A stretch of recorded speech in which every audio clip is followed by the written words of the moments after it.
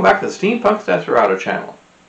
This is the place where we talk about that most wonderful of fictional subgenres, steampunk. Now, I've been talking about a lot of different topics, sci-fi, fantasy, and so on, history, but today I'm going to focus on steampunk. Yes, steampunk. And what I plan to do is alternate. I'm going to do this every other time, basically. And I want to talk about various steampunk authors that I think are really outstanding in their field.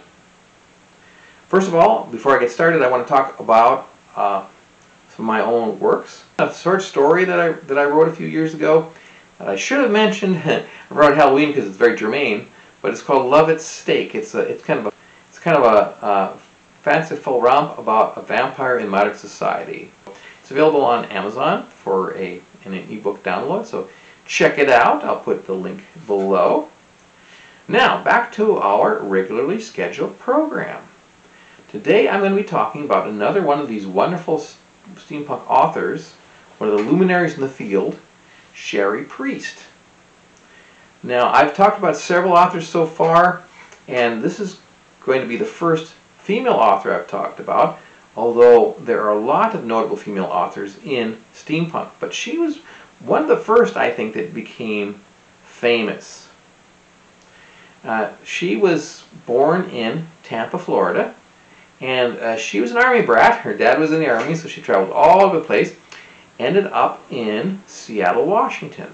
And her home in Seattle was the inspiration for the first in her Clockwork Century series, which takes place in Seattle, and in an alternate history, of course. And she was interested in the quirky past of the city, and did a lot of study and visited a lot of places. And this book incorporates a lot of that into it, of course, with the requisite changes in the actual history. And I actually did get to see Ms. Priest at the Tucson Book Festival on a panel, and I found it very entertaining. One of the few writers in this case have actually gotten a chance to meet in person, which was pretty cool.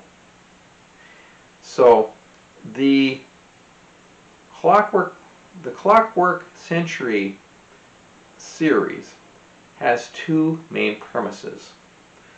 One is that due to certain historical quirks, which could have easily happened, the Civil War doesn't resolve right away. The South keeps on fighting, and the war is still raging in the 1880s, which is when this story takes place. And that kind of affects the way things are going, because it sort of slows the progress of Western expansion. Although the later books deal a lot more with the conflict.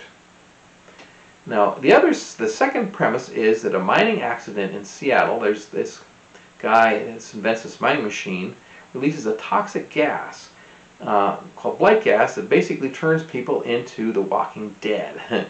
And the city is walled off, and this gas, some bright fellow figures out that it can be made into a highly addictive drug, which also eventually turns its victims into zombies.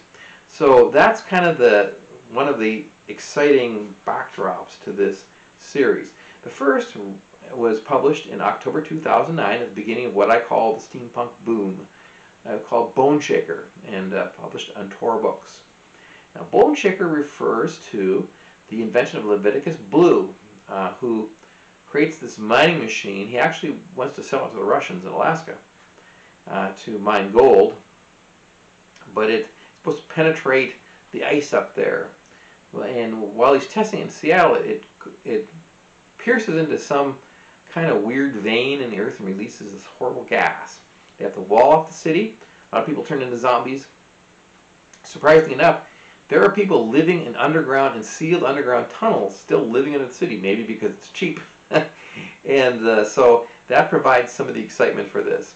But anyway, the protagonist of this one is Leviticus Blue's son, his son Zeke, who is, he's convinced that his father was not the villain that everybody thinks he was, that he you know, he wasn't careless and this couldn't have been foreseen or whatever, but he wants to clear his father's name. And to do that, he goes into Seattle. It's a dangerous place. He needs a gas mask to be in there, basically. And once he disappears, his mother goes in after him to rescue him. And it's very exciting. You know, they have these, you know, near misses with zombies, and which they call rotters, and they meet a lot of the quirky people who are living under the basically under the city, including, and there's an Indian princess who figures later on in the book, and a lot of very tough survivalist types down there, and they also run into a airship captain. You have to have airships in steampunk, so it's a lot of fun. It's very exciting, a lot of action. So this continues. I mean, this continues on from this start, which kind of introduces the concept of rotters and what's happening with history. And it's a trilogy, but there's a couple books that kind of fit into the scheme, but they don't exactly, you know, they aren't absolutely necessary to the enjoyment, but they're all good. One is a short story called Tanglefoot, about a young boy who invents an automaton that kind of goes wrong, and it's an interesting story. Some suspense in that, but really doesn't depend that highly on the rest of the world. Another one of these in-between stories, which was published in 2010 on Subterranean Press. It's an appropriate publisher for these books, considering so much is underground in Seattle. In this one, a Confederate spy named Maria Boyd is hired, actually by the Union. She's hired by the Union to go after this airship pilot, this renegade airship pilot. He's an escaped slave, and he is also a pirate, an air pirate and smuggler. So everybody wants to arrest him. The North wants him for that. The South wants to actually return him to slavery in Georgia. So he's going to fight pretty hard not to be caught. And there's a confrontation between these two unique and quirky individuals. The second one in the main series is called Dreadnought, also published in 2010 by Tor Books. And this is one where we have a nurse, a Confederate nurse, or a nurse from a Confederate Army hospital, let's say, Mercy Lynch. And she gets word that her father who disappeared long ago and abandoned the family, is living in Seattle, and he's deathly ill. But for whatever reason, most people in this society don't know what really happened to Seattle. It's kind of been suppressed. So all she knows is that the city's kind of a ruin after the mining accident. So she wants to go and visit him. You know, she's kind of going to let bygones be bygones, and partly out of curiosity, I think.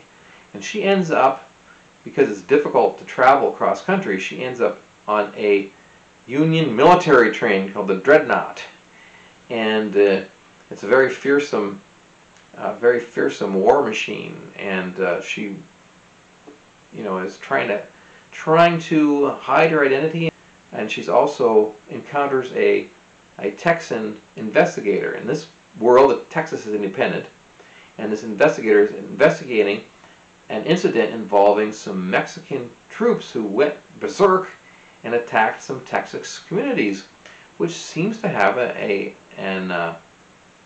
relationship to this Blake gas stuff. And so it all kind of ties in. Some very interesting conspiracy here, and some very exciting action at the climax. The final one I'm going to talk about, but this is by no means all of Cherie Priest's books, and she's written some that weren't steampunk, and she's written others that were steampunk in a different series. This one's called Ganymede. This one takes place partly in Seattle and largely in New Orleans, which is occupied by the Republic of Texas. And so they've got it's kind of a renegade lawless place. There's a lot of escaped slaves there, and one of the heroes here is Josephine Early, and she's a mixed race madam of a brothel in the Crescent City, and the other protagonist is her former lover, Adnan Cly, who's been sent down, who she's requested to come help her with a special project, and he also wants to get some stuff, some important supplies for Seattle. But anyway, so he's coming down to try and help her, and what it is this Confederate warship that has sank in the swamp, and it's got this amazing new technology that the Union is trying to capture. And you know, being Josephine is part black, and her brother is, her half brother is kind of wanted by the Confederates. He's obviously black. He can't pass, and so they're trying to fight the Confederates who would like to take them into slavery. And so there's a lot of different forces at play here, and it's very, very interesting, and again, a good action climax. The thing I like about this series in particular, and Priest's writing in general, well, I like the American setting. For example, it's a good change from everything being set in England and Europe, for example. It's quite original. The idea of mixing the zombie idea with steampunk is pretty cool, especially because she gives it kind of a scientific rationale. There's no voodoo involved, although some of the people in New Orleans kind of think so. I like how she gives, realistically and sympathetically, the viewpoints of the different characters, whether they're Union, Confederate, Texan, and whether they're white or black. She doesn't demonize any particular group.